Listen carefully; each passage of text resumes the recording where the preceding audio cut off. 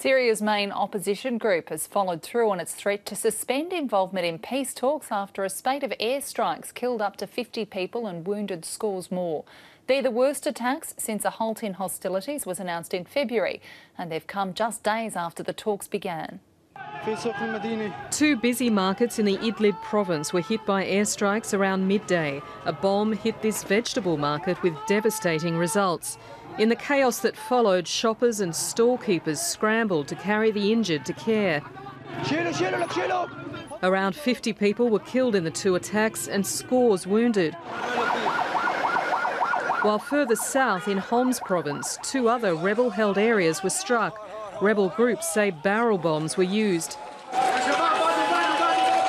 It's not certain who carried out the attacks, but rebels and the US blame the Syrian regime.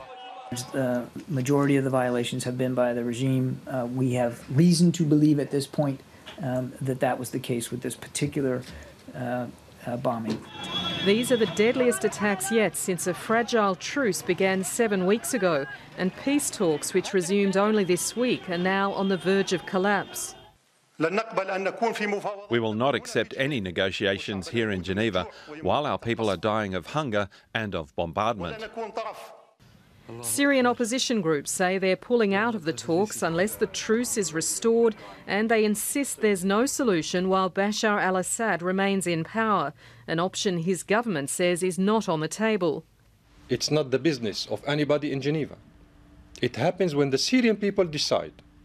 Despite these latest airstrikes, the US remains optimistic the peace talks will resume, but that's no solace for those on the ground. Anne Barker, ABC News.